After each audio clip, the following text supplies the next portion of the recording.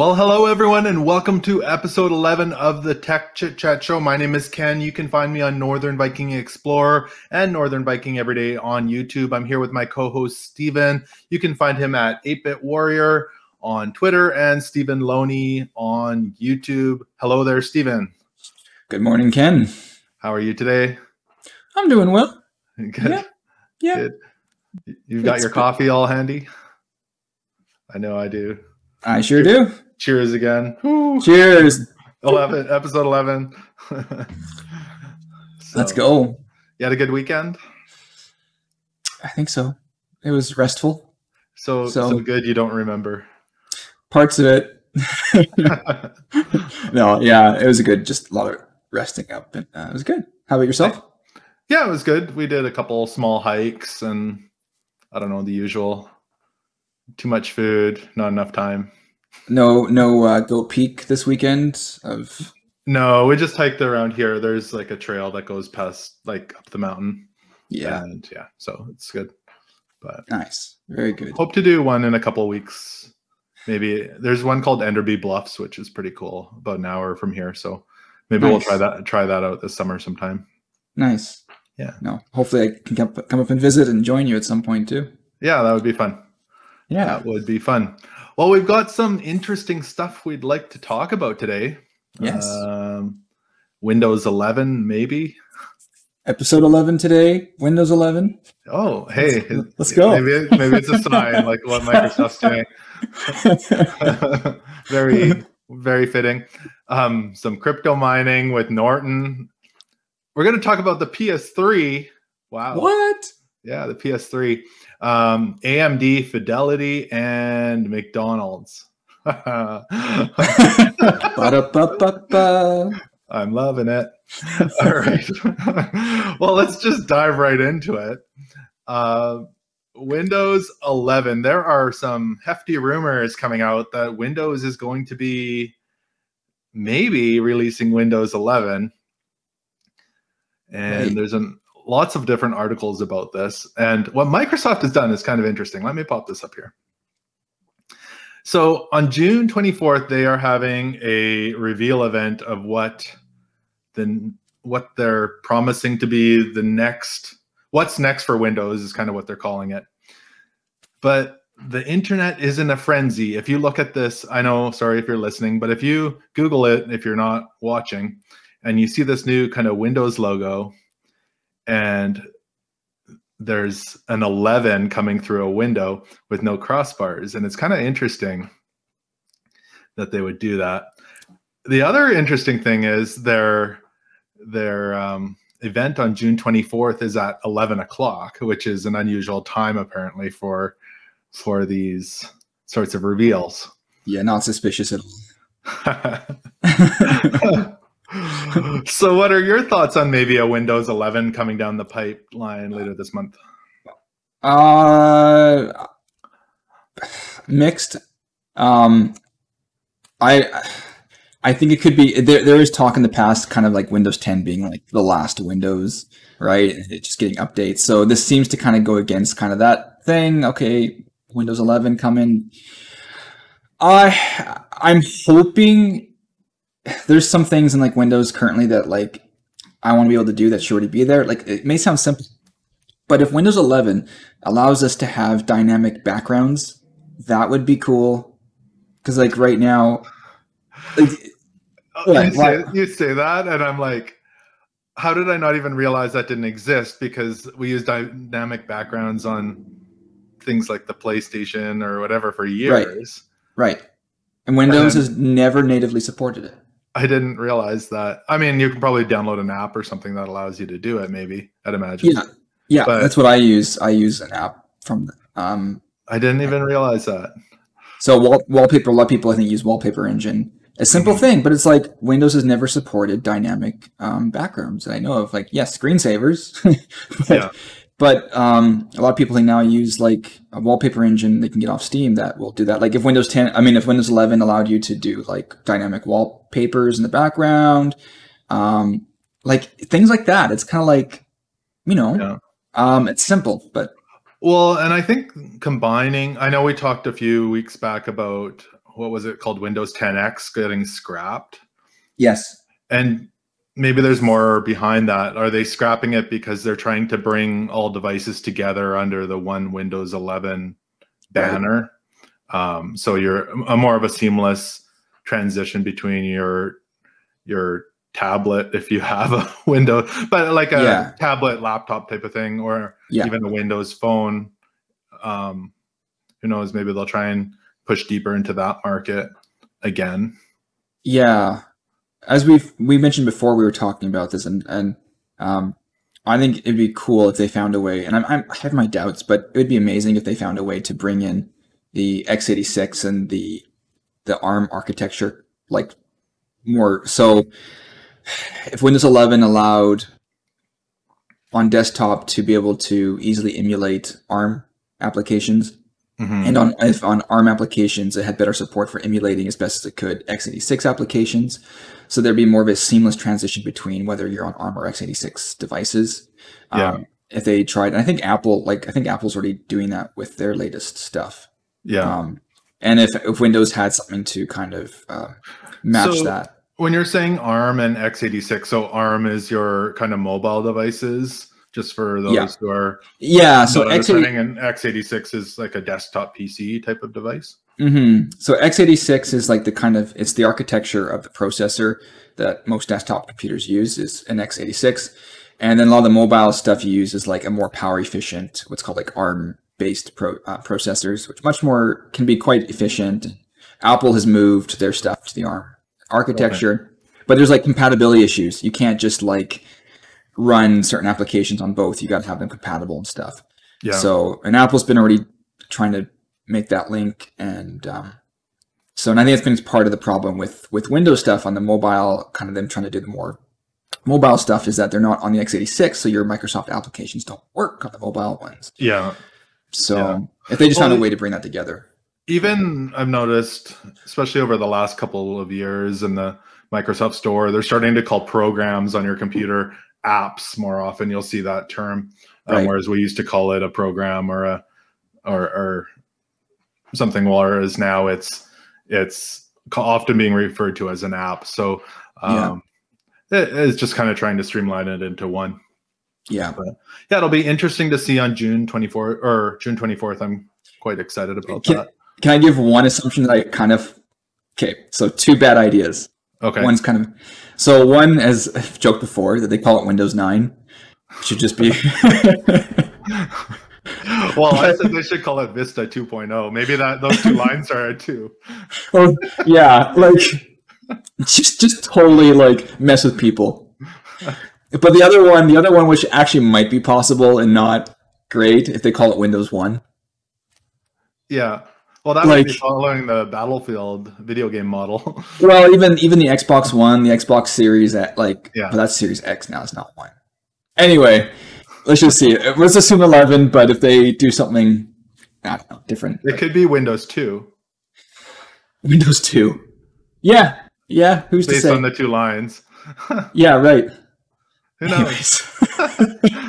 But then they should have done they should be doing it at 2 o'clock, not 11 o'clock. So enough speculation. Hopefully people don't take rumors from us. Yeah. Get them from a reputable source. All right. Have you ever tried crypto mining, Stephen? No, I have not. I haven't either. Right. I've looked at the prices and that's about it, and said, boy, I wish I'd bought that a long time ago. I don't encourage you to join now. No, but anyway, so it might be easier than you think to get into crypto mining coming up here, or maybe already. Crypto mining is coming out on Norton 360 or 365? I think it's Norton 360. 360. It's called. Yeah. And let me pop this up here. So in Norton 360, and I think it's already been released for some already, and it's coming out for everybody pretty soon. Like if you have a laptop you buy with Norton 360 on it, basically from what I understand, you can just push a button and start crypto mining right on your computer without having to get into the dirty dark web and figuring it all out. And it's all taken care of for you by Norton. You just push a button and earn money. Could it really be that simple? Or will you lose money by using more energy than you're going to make in crypto mining? So right now, apparently this is only for Ethereum, but other currencies could be coming down the pipeline. Yeah. Is this good or bad? I feel like it's everybody and their dog. Like, people could teach their puppy to push the keyboard button to start crypto mining. Like, everybody really and their dog could be crypto mining. Right. Well, we already have Dogecoin, so that's a different topic. But everybody could be crypto mining in a matter of seconds if you have this. And it's kind of an interesting thing, is it? And do we need everybody crypto mining? And do we want to be, this doesn't seem like, so the one concern is that like the bit mining that already is becoming under fire for being like a waste of energy. And in places like where we live, it may not be as big of an issue. We don't live with rolling power outages. Yeah. So in some part of the world, you deal with rolling power outages. Yeah. And if you're Bitcoin mining, you're not helping anything. And then it's Norton. So I don't know. I'm conflicted. Like I'm not a fan of bit mining in the first place. Overall, though, if you are going to be mining, it seems like a way safer way to do it. That's true. And easier. That's true. So, and I don't know, like, is Norton taking a share of it? Like, there's other aspects to it. Good question. That's what I'm wondering too. Yeah, I don't know. So like, I'm not saying that they are. It would be nice. Like, why are they doing this? I don't think my thought. I don't think it'd be wrong for them to take like a small portion of it if they did. If as long as it's clear that they're doing that. As long as that's part of the agreement. I mean, you're using their software to do it.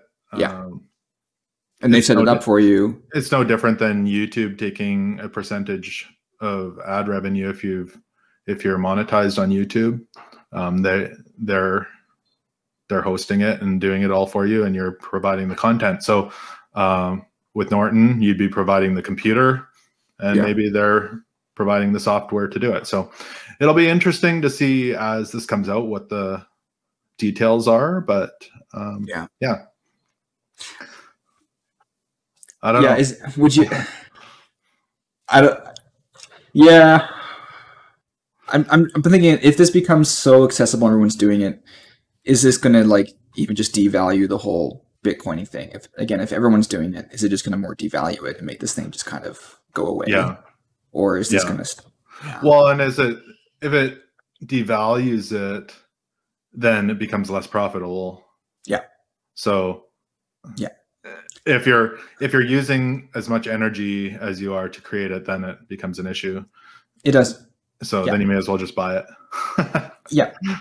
And the thing of it too, like some people can be like, well, I live at a place where I don't pay for the power. I have an agreement with the landlord, and I don't even pay for the power bill. They do. So our landlord's going to begin to ask their tenants or say no crypto mining.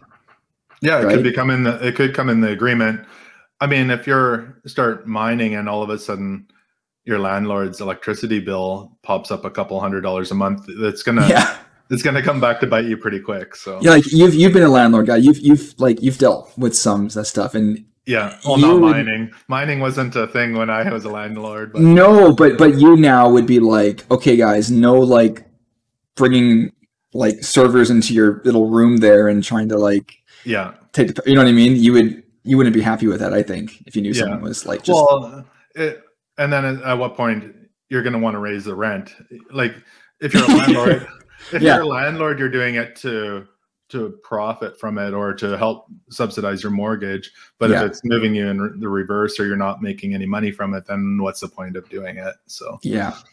And so what's interesting is like, will this stuff then push over into like even like landlords having agreements like no Bitcoin mining and stuff like that? Yeah, I'm sure it will, if electricity is included.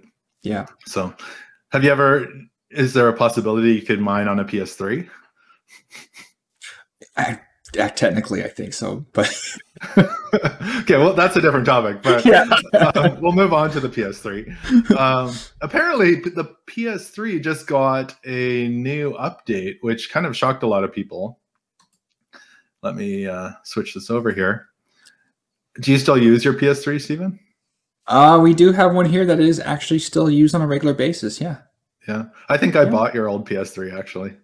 I can't remember. Yeah, the PS3 we have now, I think, is your old PS3, but because ours broke, and it still works. Thank you. Yay! But yeah, so everybody was. When was that? I think back in March or April or February, somewhere there. People were kind of upset because they were going to be shutting down the PS3 and the PS Vita store, and there was a lot of backlash on that back in April, and then they changed course and didn't shut down those stores. Right. And now all of a sudden they're updating the PS3. And also, interestingly enough, the Wii U was updated a couple months ago as well. Right. What's this all about? Is it just security stuff, do you think? Or they're not really saying what the issue is? Well, so the system software update in this article says version 4.88, as stated as the system software update improves system performance. And I take this as just being kind of a more vague thing. I wouldn't take it as it being like the PS3 is now going to run like way better or whatever that after like all these years. I think that's been kind of a general, if I'm right, they may have been using that term more than once here. Like this may not be, because I think I've still been seeing the PS3 updated in this house here. When people turn it on, it still comes. And I feel like this is more of a generic thing. It improves system performance. Like, what does that mean? And that could include, I think it's just a general, yes, I think it is an improvement. It probably has made things better in general, but I wouldn't take it as anything crazy. Is it more maybe I mean, if you're playing online games that it optimizes things, or it could be anything, I guess. It could, and like it could also have something to do with maybe they made changes on their end, and it just needs to be tweak the settings on the PlayStation. So for online gaming, or the store, could be for the store that they were going to shut down, they decided not to. So there may have been back end things that they had to update for the PS4 and PS5, because I think they're using the same back end for the PS4, PS5. So if they made updates there, they may have to do it on the PS3. Yeah. Right. Right. As you said, they have to update on the PS3's end. I mean, we don't use it a lot, but our PS3 gets turned on every once in a while here, and have a good MotorStorm match or a hockey game or something. But it's it was believed with the Wii U too that it may have just, because the Wii U one actually was more shocking that it got an update, because I think the PS3 is still getting updates, but the Wii U, it seems that they like officially dropped support of it, and then it received an update apparently like 3 years after official support. But some believe, as I saw it mentioned, that it was a way to update SLL or SSL certificates or something. Oh, like the security. So and that might be a way for Nintendo to because people might still be using the web browser on it or something like that, just to keep it from people getting exploited in that. So it may have just been a security thing so that people don't get taken advantage of. Nintendo still doesn't want people getting exploited on their systems. But it's really cool to see. I mean, because the PS3 was released in 2006. And someone they still have at least one person at Sony working on this thing still, which is kind of cool. So it's cool. We'll see how long that lasts for. So AMD FidelityFX. What is that? What is that? Well, I was gonna let you lead on that one. I don't know. I kind of know. Yeah.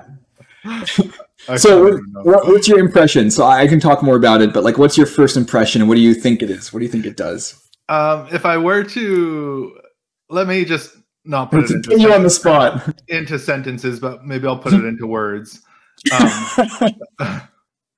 Upscaling and frame rate boosting. It would be, if I were to put it into, well, frame rate boosting isn't one word, but if I were to kind of like put it in a nutshell. Well, frame rate boosting sounds like good marketing if you were making the box for it.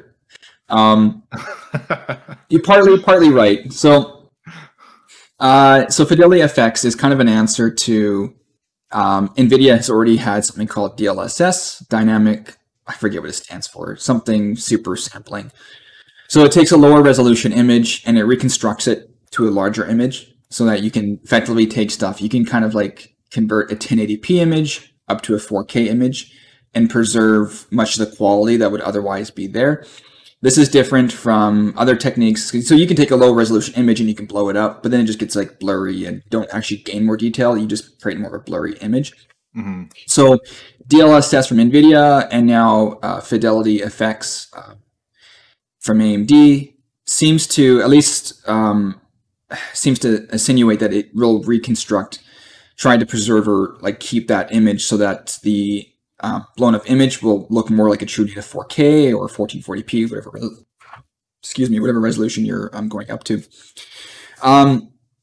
Yeah, so this is AMD's kind of answer on their end, and they've gone with a more open source or open code approach to this, where NVIDIA's technique with DLSS is closed source and more behind closed doors, and you kind of got to work directly with NVIDIA to get it working, where AMD's approach is more open.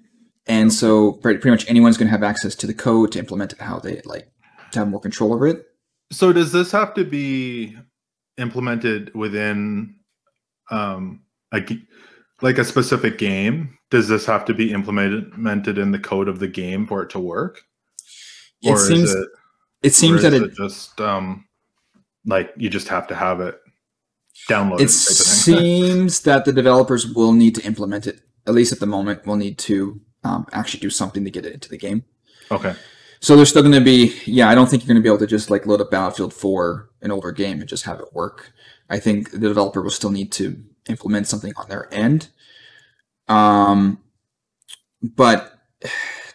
again, it'll be interesting. Will they be able to patch games then and put it in potentially? Yeah, I believe so. What's interesting about this though is that NVIDIA's technique is for NVIDIA cards only, for 2000 series cards and up.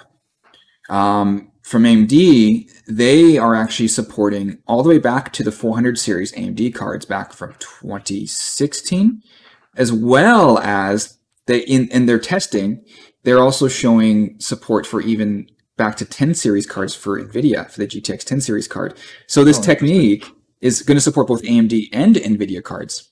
It doesn't care. So they, even on AMD's, I think in the article you have there, I think if you even go down, I think they might even show, down a little bit right there, that screenshot, I think is actually on a 1060, GTX 1060. So they're showing that it even supports NVIDIA cards, which is totally different from NVIDIA's approach, which is NVIDIA only. This is more of an open thing. So they're showing, it'll even work on NVIDIA cards. So back to the 10. So back basically to video cards back to 2016 and up. Yeah. So it's pretty cool. I mean, it's going to allow people to run games at like technically a lower resolution that gets upscaled. So basically have higher fidelity resolution images without having to need all the raw power. So, and especially for like for weaker systems, even laptop devices and things like that, just be able to like have more resolution and not all the strain on the computer. And it just, So, but there's still more to be said. We still need to see more from AMD. They've only given like I think there was they have an announcement or something they're showing on June, I think it was June 22nd. Okay. But I think on June 22nd, I could be, anyways, we'll know more then. They've only shown just a little bit. So sure. Well, that's going to be a busy week. It's my birthday that week too, so of course it is. And with Microsoft, well, you're getting a birthday present. Windows 11. Windows 11, and yeah. Ooh. Have you been to McDonald's this week? No, last week I was thinking about it, but then I didn't. No, I almost got ice cream. Okay, I've been to McDonald's a few times this week, but okay, let me preface this. I haven't had any burgers or French fries. It's all been beverages. Okay. So, I don't know in the US or other parts of the world, do you guys have drink days? You can leave that in the comment section below if you have drink days. But here in Canada, we get iced coffees for $1. You can have soda for $1. And then for $2, they've got like a pineapple smoothie or kind of a coffee frap. So there's some good deals there. So they've been suckering me through the drive-through on my way to work with their cheap drinks. So I have been there a couple times. But apparently, so in Chicago, 10 restaurants have switched when you go through the drive-through, you get to talk to a little robot, AI robot, and do your ordering that way. And it's 85% correct, apparently. Our orders are correct 85% of the time. Huh. Really? Is 85% good at McDonald's or bad? I'm not sure. I mean, it's like a B+. It's almost an A. It's almost an A. It's almost an A-. That means, I mean, I feel like real people are getting like 96% right now. So, well, I mean, maybe not this week. It's only like. Well, you mean there's an exception, but if it's consistently 85%, I'm gonna say no. That's not good enough. Yeah. And I did see from the article that maybe it was somewhere else. I think maybe it was a different article. This article did come from ZDNet. ZDNet. I saw somewhere. I don't remember if it was from ZDNet but it might have been here that employees may have still been quick to like take over the robot when it's like failing. They're like so people still can come and take over and try to like when there's issues with the robot. So someone's looking over the robot's shoulder? Yeah. It's still in training. Okay. They're still like, I guess that's how I see it as like, it's still, I don't know. There's still the question of how do you deal with different dialects? What happens if somebody comes and they have a different dialect and the program just isn't able to pick up dialects? It can't pick up your strong Scottish accent or something. You're from the Highlands and it's like, it can't get you. I will say this though. If I go into a McDonald's and order, I actually like ordering from the kiosk because I know that I can see my list of what I've ordered and it's correct. Yes. And that's more accurate because I can actually double check my order knowing that I'm getting McNuggets instead of McChickens. But that's not an AI. That's you. No, that's not. That's me. So I do like that. Right. Because when there's a big long lineup and you're talking to someone, they're just trying to push you through. So right. I like the person at the window. So even if I walk in the window and walk into Windows, even if I walk into Windows, if I walk into McDonald's, and even if I have the option to use the terminal and the self-serve, there's something nice about still having the person at the till waiting for me to come to them, even if I don't. That was the key word, though, is waiting for you. Why? Because if there's a big, long lineup, they're not waiting for you. You just have to wait in. Like, if you can jump on the kiosk right away, or you have to wait 10 people. Because, like, really, if I'm just there for an ice cream cone, it's quicker for me just to be like, hey, yo, dude, can I get an ice cream cone? And they're like, yeah, man. And then it's, like, done. Yeah, I agree. But if you're like, I'll have 12 McDoubles, 5 McGriddles, right, wraps, right, 12 Sundays, like the odds of it getting mixed up are That's fine. Greatly increase.